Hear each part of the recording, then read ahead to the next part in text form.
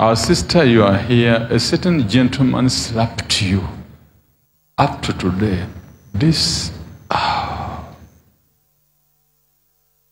come out for prayer.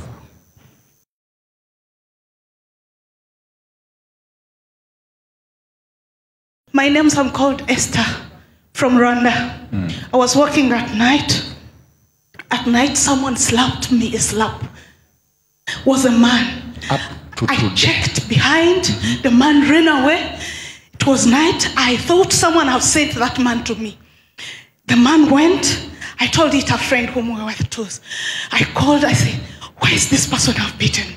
Up to today? Up to today. You walk like a mad woman? Sure. You don't know what to do? I'm always having problems. I don't have peace in my life. People see you big, but eating is a big... That is true, man of God. That is really true. But when they see you fat, they think... I don't even eat. I always just take soda. Thank you, man of God. Thank you, Jesus. All this was from the child issue?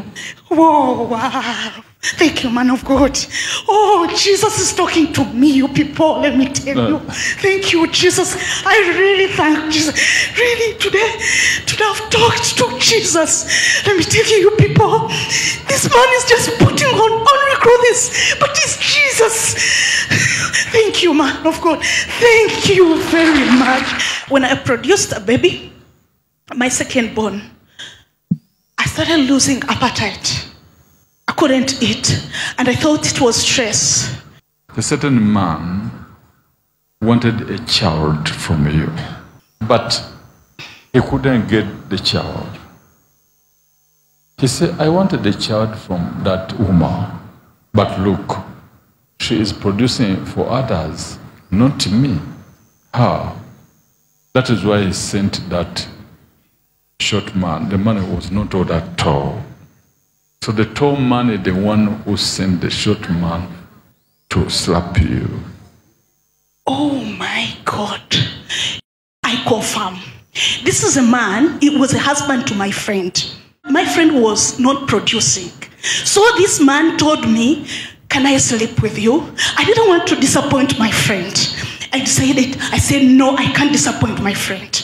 So this man, and serious, that friend of mine is whom we were with, in the same way, where that man stayed, that's how I was slapped. That's where I was slapped. The man who was sent was shot, but the man who asked me baby was tall. Problem go. Disappear in the name of Jesus Christ.